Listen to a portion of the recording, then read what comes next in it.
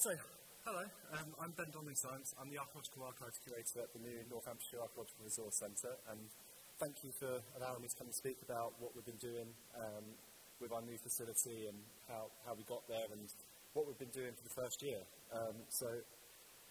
First, before we start, let's just talk about what we actually do. We are located at the Chester House Estate, which is in Irchester, just outside Wellingborough in Northamptonshire. The Chester House Estate is a heritage attraction and also an events venue with commercial activity. And the idea is all the commercial activity that happens on the site makes the Arc, the Northamptonshire Archaeological Resource Centre, I'll just say the Arc.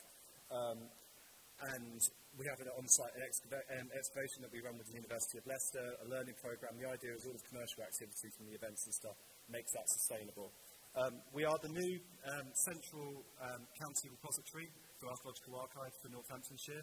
So we collect for both North Northamptonshire, of which we are a part of, and we also collect for West Northamptonshire, who also partly funds the store. It's a climate-controlled facility built specifically just for archaeological materials. So we don't have to share our collections with social history or geology or art. We are just for archaeology, which is really handy. And we have space for up to about 30,000 boxes. But we do have space for future as well, so we can move around things and actually get more space. And most importantly, it's about free public access for our collections. So anybody can come in, whether they are a person who's just interested in their local history, a person who's just curious about what was underneath found underneath their houses in new housing development, all the way through to PhD students, academics. Anyone is welcome to come and access our collections. So I should probably just go into a bit of a background of why this building was needed to be built. So it's been a long time coming. I think the earliest planning document about this we opened in 2021, I think was from 2002. So it's been a very long time coming. Northants as a county, I think was one of the first counties in the country, if not the first, to run out of space. Kent might have beat us, I think. But we've had no space for archaeological material to be collected since 1999. And really, it's been since the 80s, because there's been major excavations in the counties from the 80s onwards, where it's been left all over the place. And that's also had the knock-on effect that Northants has been largely missed out of national research projects. People haven't been able to access the collections because some of the stores were accessible, but most of them were not.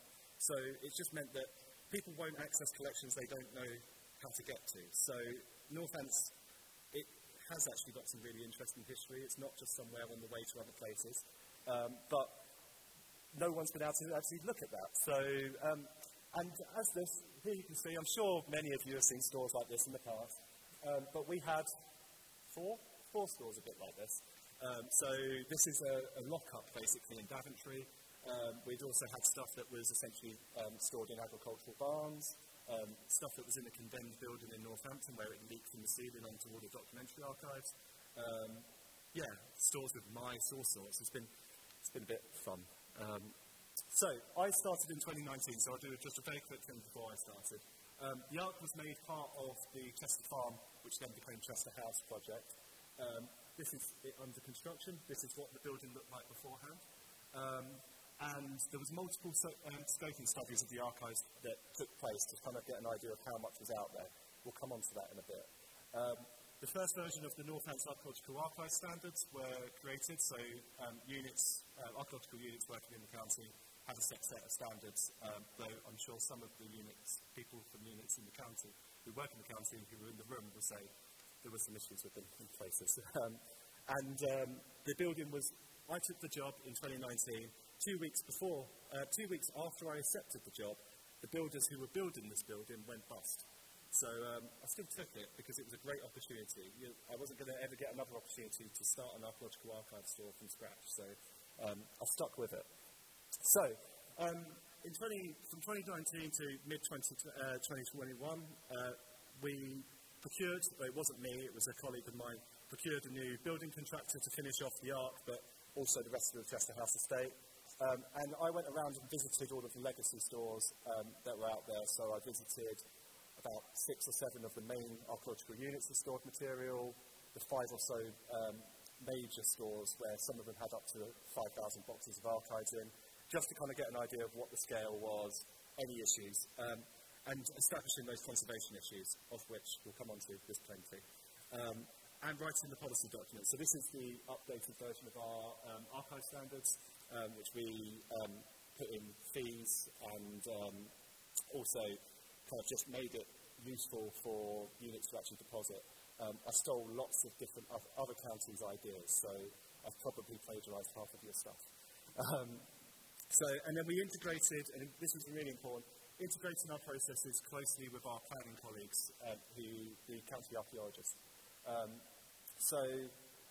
That was essentially making sure that all of our archives, we have a HER event number for, so we can link the two main data sets for archaeology in the county, our archaeological archives and the historic environment record. So that's been crucial, and also it's been trying to get people to actually deposit with the ADS. When I started, in the original guidelines, there were about, I think, 8 depositions with the ADS for Northants, and we're now up to 67 or something like that. So there's been a big improvement, and that has been primarily because of my planning colleagues pestering units to deposit, which has been really useful. And then I selected a database. I went around several places in the country, and we settled on EMU, which we stole from Bristol Museums. Thank you.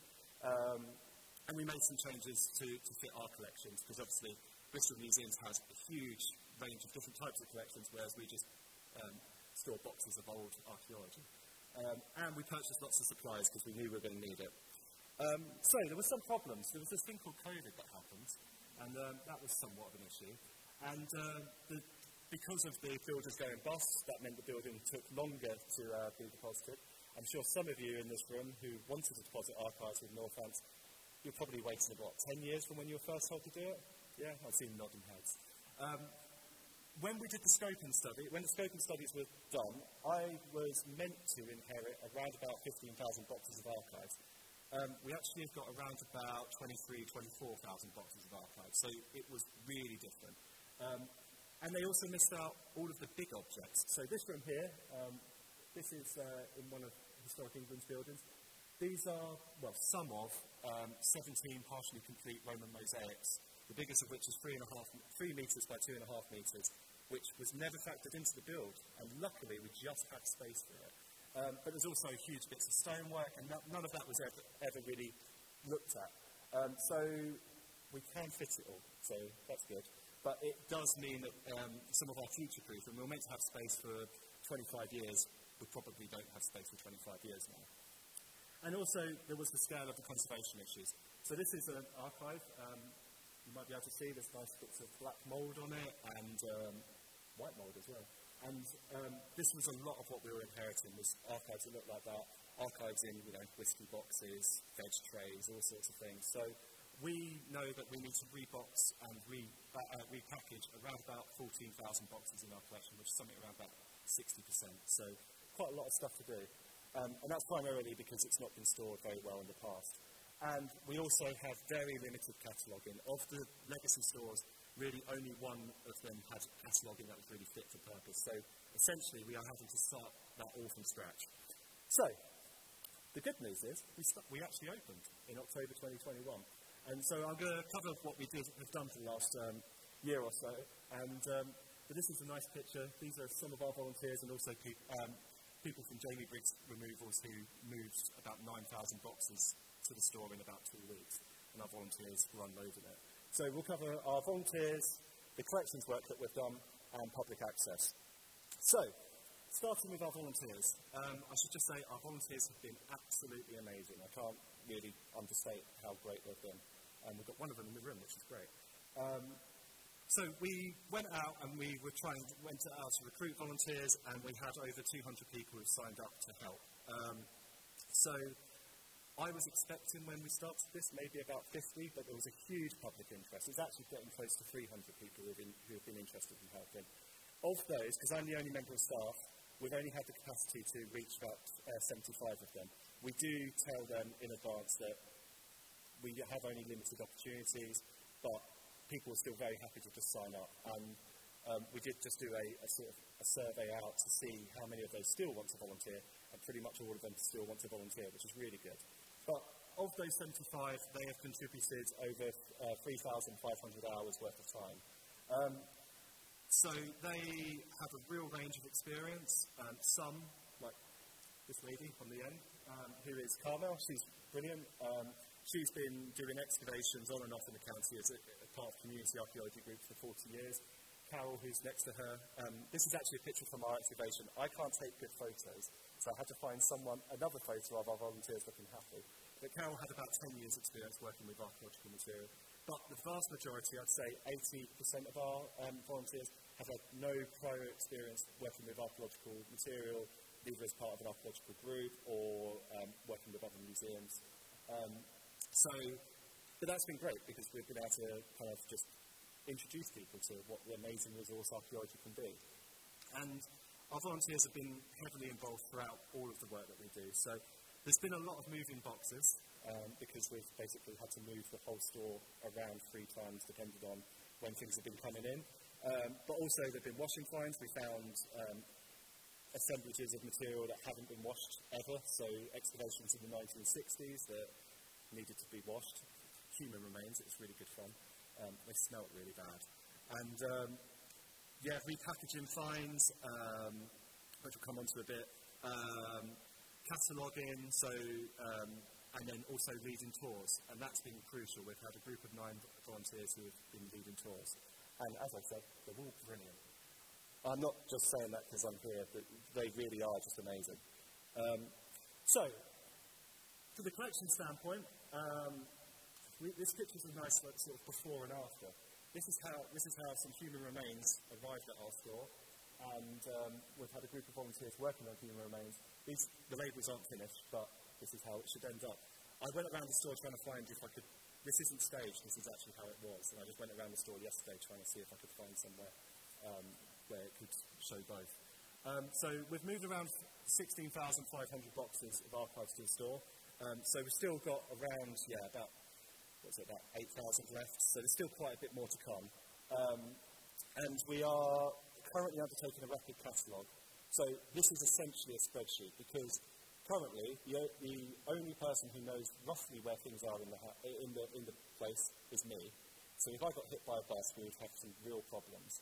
So we are essentially just filling in a spreadsheet, taking the boxes largely at what they say they have in them at face value, checking those that have basically nothing on them, of which there are plenty. But it's just so we know what's on what shelves, because otherwise we would not be able to find anything for a researcher. It's not the best way that we could do it, and we will be doing a far more detailed catalogue as we actually come to repackage things, but we just needed something so we actually had a baseline of what is in the store. We've repackaged around about 800 boxes of archives. There's probably about 4,000 boxes of material that probably could have done with being repackaged about 25 years ago. So there's still quite a lot of stuff that had issues. But we have also identified some really significant sites that were just previously just unknown. We had this Roman villa that is probably a nationally important Roman villa that was excavated by a community archaeology group in the early 90s. And the extent of any public knowledge about it is 2 lines in the Historic Environment Record. And it's huge. And there's a huge amount of material from it. So we are finding these things that people just don't know about. This villa could have been cited in all sorts of different things as a comparison. But how would you know it exists if there's no information about it? So that's partly what our next task is to try and do, is to try and publicise some of this. And we have archives such as Ashton Roman Town, which is a massive it's the suburbs of Roman Town with cemetery. That's also unpublished. So there's loads of material in the county that hasn't been published and has a lot of opportunity for researchers. And then public access. So I felt like I had to paraphrase Field of Dreams. Build it and they will come. So we've had over double the amount of researchers accessing our collections in the last 10 months or so than the previous 12 years combined. And it's probably longer than that. That number's based off of the amount of PhD students who are accessing Northants collections in the recent report by Universities UK. But we've more than doubled that, and also had a lot more local researchers as well accessing the collections. But it's probably more than the last 25 years combined. So it does show that when this material is available, is actually used. This is a student from the University of Newcastle doing PXRF on one of the Irchester bowls, which we found about 200 metres away from where the Ark is actually situated. Of those archives, we've had around about 900 boxes actually be looked at by a researcher. Primarily, this is by two researchers who did a lot of work on human remains and looked through hundreds of boxes, which really is great for padding the stats. But it's great because it does show that this material is actually getting used.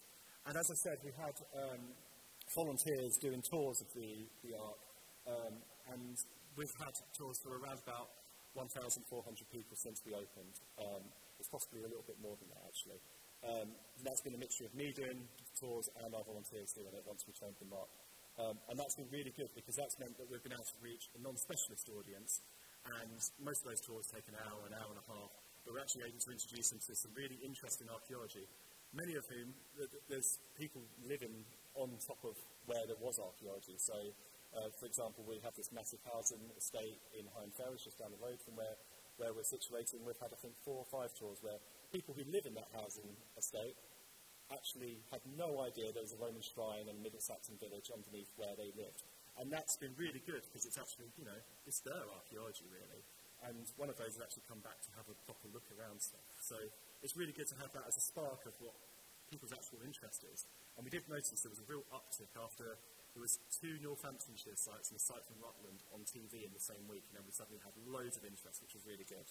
And we've also had loans go out to displays. So none of these have gone to museums, but there's been 2 sort of heritage/nature sort of centres where we've had 2 pop-up displays. One at Stanwick Lakes, where there was a major Roman villa that was excavated, and also one at Gallifrey Abbey, which is in Northampton. So we've had some objects going out. That's something we want to improve on. So that's sort of where we've been for the last year, but I should sort of say of where we want to go. So we want to expand our team, because currently it's just me, and I've just got permission that we can recruit an assistant. So if anyone's interested, come and talk to me. We also need to finish emptying the legacy stores. So we've got around about 7,000 boxes of archives to still collect. I think it's around that. There's around 4,500 of those from one particular store, but the rest is all stuff stored by archaeological units or community archaeology groups that we want to slowly bring into the Ark. But I suspect that will take at least 2 years. Some of the stuff from archaeological units will take longer than that. We also want to really develop further volunteering opportunities, because we have this great bank of volunteers, and they have picked up things really, really well. But it's also about improving their experience. So we've got a group of volunteers currently working through our human remains, and they're being trained by a volunteer who is an osteologist, so that's been really, really helpful. So they've been getting training from that, but also maybe getting workshops in where they could look at Roman pottery, getting a specialist in to come and do that, medieval pottery, to try and improve their skill set and try and engage them better with the archaeology that they're looking at. But it's also, I should have said, it's been really rewarding, the work with the volunteers, in terms of, we've had people saying things like, it's been really good for their mental health because they've been able to come in and actually talk to other people. We timed this, it was sort of just after a lockdown, and that was it was a really big thing to it. So I was amazed by that. I thought, it's archaeology, it's just, old stuff. But people were really happy about the social element of it. And also, we want to expand on that, and we also want to be able to support the community archaeology groups in the county better with archiving and helping them with postdocs and stuff. And we also need to continue working to improve our collections. So, as I said, we've got around 4,000 boxes of archives that probably could have been sorted better about 25 years ago. So there's a lot of work that we need to do. There's huge conservation issues. So that's one of the primary things we need to sort, so that this stuff is actually usable in 10 years, let alone 25 years' time. And we also want to start properly cataloguing things on our database, because we haven't really been able to do that yet. But that's hopefully going to start from 2023 onwards, really. And then we also want to continue promoting the use of our collections. We've been able to, and it's not just to academics, it's to non-academics and local people as well. So we've had, I think, students from 7 universities come and access our collection so far. And what's been really good is then we've had a second student from that university, because they know now we are accessible. it's able to say, oh, well, I can, go and access this material. So that's been really good, but it's trying to get it out there, so we need to have a bit of a think about how we can promote that.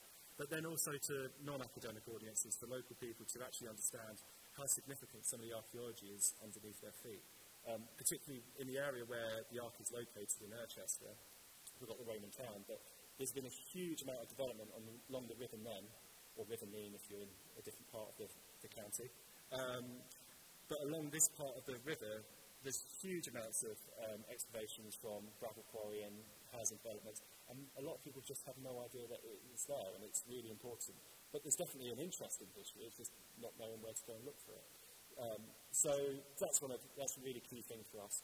And also we would like to try and we've got a learning programme as part of the Chester House Estate, trying to integrate the archives better into that, so doing things like loans boxes, but also when we've got a school group from, say, Kettering, we can actually show them stuff from Kettering, so not just stuff from Irchester. And then finally, we would like to get Arts Council England Museum accreditation, and that's not just the Ark on its own, that's the whole Chester House Estate of which the Ark is part of. So, yeah, that's sort of what we're planning to do. And, we'll just say thank you. And finally, I've got a shameless plug. We've inherited around about 800 boxes of archives from other counties. Pretty much every county in the country is represented in this assemblage. Leicestershire, there's lovely people from Leicestershire have already taken the stuff from Leicestershire. Thank you, guys. But we do have pretty much, we actually have some stuff from France. So if anyone knows how you deposit archive in France, please come and tell me. But we do have this material, so if any curators, and I know there's plenty of you in this room, are interested, please come and talk to me. But yeah, so thank you for your time, and any questions?